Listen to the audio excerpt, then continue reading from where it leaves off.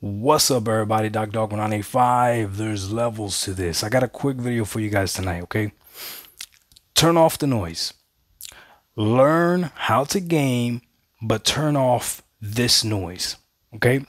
What do I mean by that?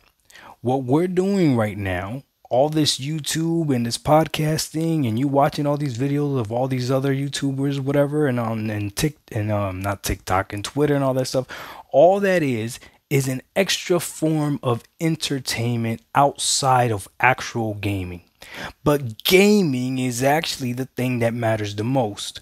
So, the reason I'm telling you this is because for whatever reason, I've been seeing a crazy number of videos of people saying that gaming is bad nowadays, gaming is dying, gaming this is and that, blah blah blah. And when I watch those videos, I know how the algorithm works. If you click on one, you're gonna get more. But when I watch those videos, the common trend that I see is almost as if they're not forming their own opinions. It's the repetitive thing over and over again. And as I'm sitting there watching this thing, right, I find myself almost nodding, yes, yes, that's true, that's true, that's true. But then I remember how many amazing times I've had gaming this generation. Even with all the BS and all the disappointments that's been out there, the broken games, the games coming out at 30 frames per second on the freaking Xbox Series X, which is the most powerful console, I still have had an amazing time gaming because I know how to turn off the noise. I don't need anybody else's validation, and neither do you. If you like the game, you like the game. Let me make fun of the game that you like. It's okay. It doesn't matter. When we're doing this, we're having fun. We're having banter back and forth. This is all fun.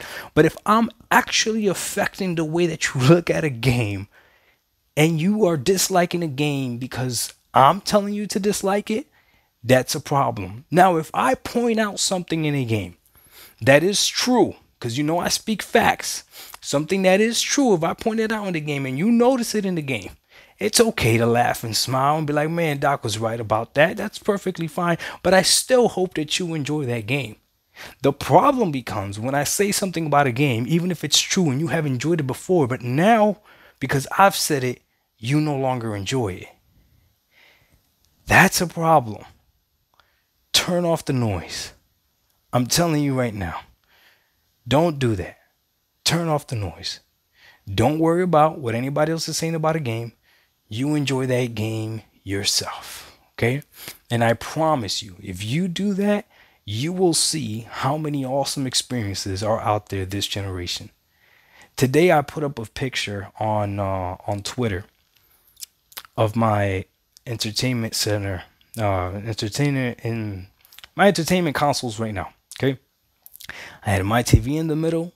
I had a PS5 to the left of the TV, would be your right when you're looking at the picture, and on the left hand side, I had my Switch OLED and my Xbox Series X. And as I'm sitting there, I had Halo Infinite on the screen. Do you think that I care if anybody tells me Halo Infinite is dead? I could care less.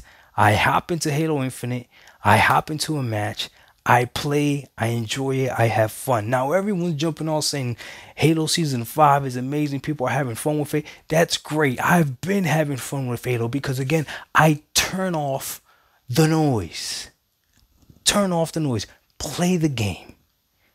If a game is great, but you yourself don't like it, it's okay. Don't let somebody force you to like a game just because it's a AAA blockbuster game and you're supposed to like it. That's weird. If the game is repetitive and the same thing over and over again, and it's not doesn't have a lot of gameplay, it's the same thing that you've experienced before, it's okay. It's okay. And that goes for every single side. Turn off the noise, game, have fun. Okay? When you're done gaming, you come on here and all this is, again, it's an extra form of entertainment. It's as if you were a hip hop fan and you watched more hip hop podcasts than you actually listen to music and enjoy it. Makes no sense. Makes no sense. That's actually pretty good right there that I thought about that. Because there's times that my kids are a great example.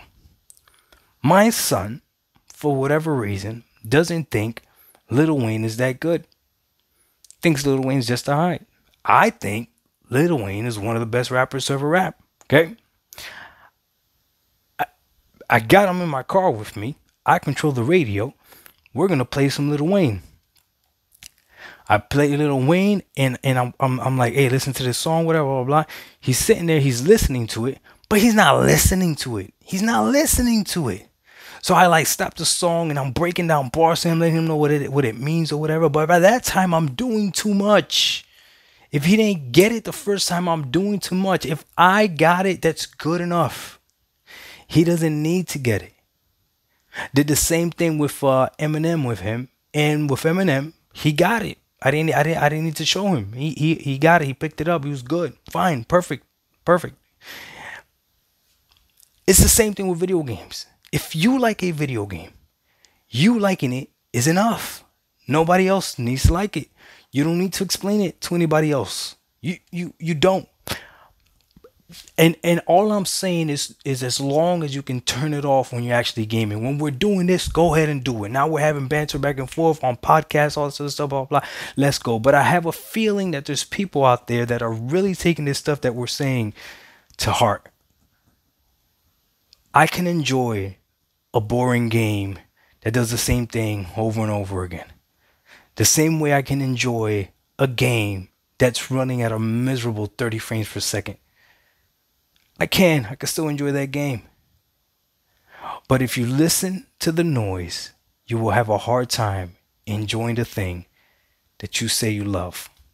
So remember, turn off the noise and just game. And when you turn off the game, turn on the noise again and have fun with this. Doc Dog 1985, there's levels to this. We out. Peace. I just felt like I had to say that, man.